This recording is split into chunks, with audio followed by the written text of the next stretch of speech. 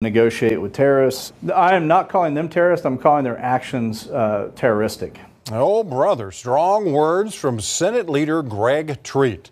This after the state Senate slowed to a snail's pace because of two senators. Today is the last day the House and Senate have to vote on their own bills, but delayed tactics could keep lawmakers at the Capitol until the midnight deadline. News 4's Spencer Humphrey is live at the Capitol for us tonight, where the Senate is still in session right now. Right, Spencer?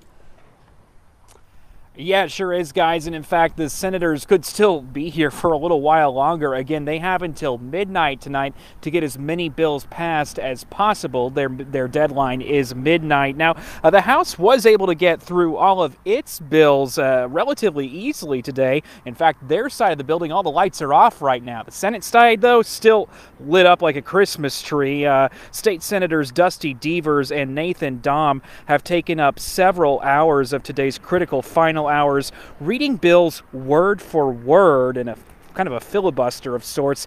Senate leadership says they believe as a delay tactic. One of those bills was more than 80 pages long. Senate President Pro Tem Greg Treat claimed today they were doing it in retaliation after none of the bills they authored were heard.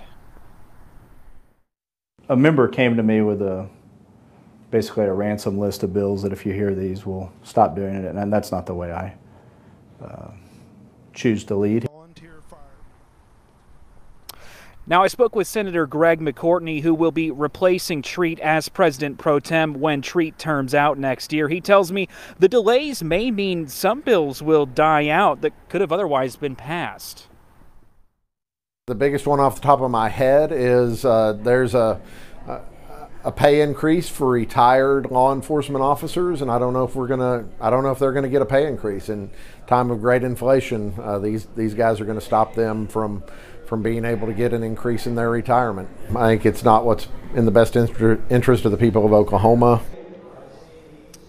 Now, McCourtney told me it hasn't been easy to even talk to Dahm or Devers face to face. In fact, he said most communication from them, and he said he's had to read through their posts on social media. As for Senators Dahm and Devers, I did reach out to their offices to try to get an interview with them today. I didn't hear back on that, but also should be noted, both of them spent their entire days on the Senate floors. Reporting live at the Capitol, Spencer Humphrey, Oklahoma's News 4. We know you'll watch it to its conclusion. Thank you.